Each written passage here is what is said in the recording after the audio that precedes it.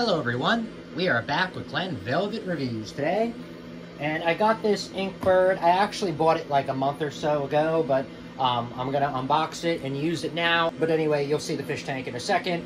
But I got the cobalt heaters, as you saw my other videos. That's what I used because they had the longest warranty.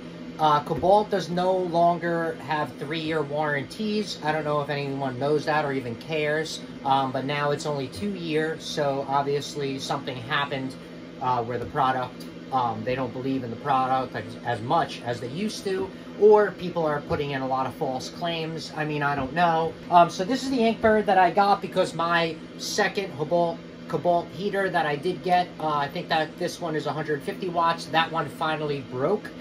And when they break the heaters, what happens is usually the contactors get stuck on the inside of the heater and the heat stays on. And also, this is a good thing to have on your tank if you have expensive fish or coral. This is the Wi-Fi one I think I got, so it will send me alarm. And we will do a review like that. This is the unboxing review. So I got this from Amazon. This is what it is right here. It has the 2 probes right there, the ITC-306A is what you see right there. So smart. You guys can give that a pause if you lose your instructions. Okay. So this is just for, you guys lose your instructions, because I lose my instructions, moons later. And I tried to go on YouTube and not everybody gives you the instructions. You can find them online at certain places, but I rather just go to YouTube and find them all at one shot instead of having to Google it or whatever you use. So here's the thing right here. So you saw it comes out just like that. I'm not sure of the specs of how long any of these cords are, but they come wrapped up like this. So that's kind of what's up right here. There's the display. We are going to plug it in. It comes with the suction cups right here. They are, freely moved, movable, so adjustable, whatever. So these are really, really long. So the leads are roughly almost 80 inches, just shy of 80 inches. The power cord itself is, so the power cord is 56 inches. I mean, where you're going to plug it is 54 inches. So I mean, about 54 inches, I guess. All right, so we are going to download the, so yeah, it does come with the ground for the heaters. I don't know if your heater has a ground or not. I don't know how the code for heaters for aquariums anymore. Do they require grounds? Do they not? Maybe it depends on state. I don't know. But it doesn't matter if it depends on state, because they send this all over the country. So they would just do a one standard for all 50 states. I doubt they're going to change them. That wouldn't make sense. All right, everyone, we're back. I'm going to just put the app on my old iPhone 7 so I can video, doing the app or blah, blah, blah. So you just take a picture of this, then it opens up. It looks like that. Just hit get. Then we'll hit install. I don't even know my password. Great. Alright, so I did have to make an account because I didn't have one for the Inkbird yet. So it's an Ink, Pro. Alright, so we are here. That's what it says. I'm probably going to have to plug that in, set it up. We'll go through that really quickly. Alright, so we want to add this device. So you want to make sure it says the Wi-Fi is clicking, so that means it should be in the mode. So let's see. So add device. So you're going to pick, what device it is. All right, it says we have to reset the device. Right, so you're going to want to hit this and hold this down for 2 seconds to reset your Wi-Fi. All right, so I did that. Now it's connecting. So I finally got mine loaded on here. There it is right there. So it's loading. Here it is. It says it's 78, 78 and 78. So it does match. So that's good.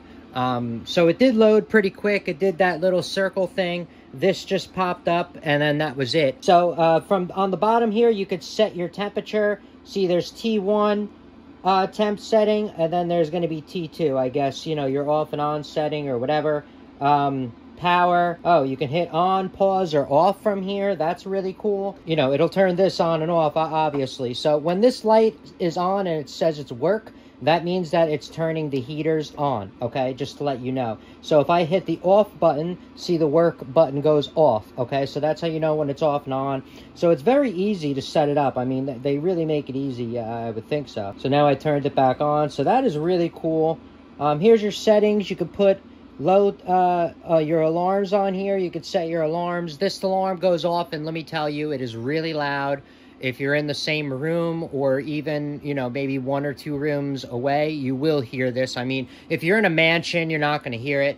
But if you live, you know, in a small place, then you're going to hear this thing with no problem. So you could do all your calibration in here and everything. You have the graph on here. You can hit this, and then the graph will come up. Mine's obviously not going to come up too much because I just plugged it in. If you hit over here, you can also save your files and send them, you know, to your computer. You can share the screen, do all kinds of stuff. So that's kind of cool.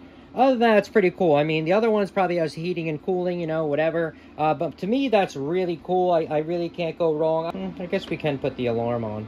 All right, so we're going to pour some water in here. Just watch some changes going on here. All right, let's see.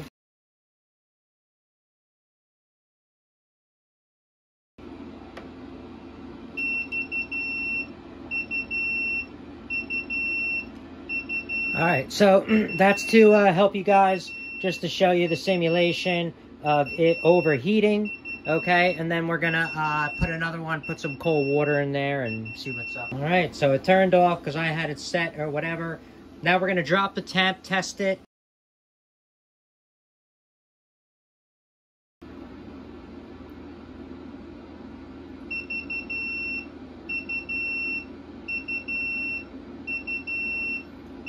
All right, so that's kind of what it does and what it says when it's going to go into the, you know, the low crack.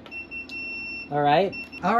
So that's it for Glen Velvet reviews on the Inkbird that I got over here, just to show you how to set it up and see what's up. And, you know, like I said, I stuck it in there. I didn't put any heaters in there, but you could see it clicking on and off, obviously. And if this doesn't click on or off and you bought it, that means that this thing's broken. You got to return it anyway. So, you know what I mean? And like I said, you would hear the clickety-clackety in there, and that's how it's designed.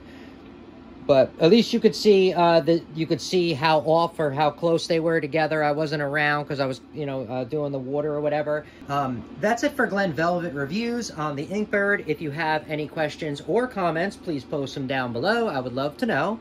Also, subscribe to my channel. Join me on my review adventures as I try to put up stuff to help out the community, just like I get help from the community. All right? If you could do me a favor to support the channel for free at no cost to you, if you're going to order off Amazon, you can click the link below, and it just helps me, you know, obviously it just helps support the channel to do other stuff, right? That's it, just to grow.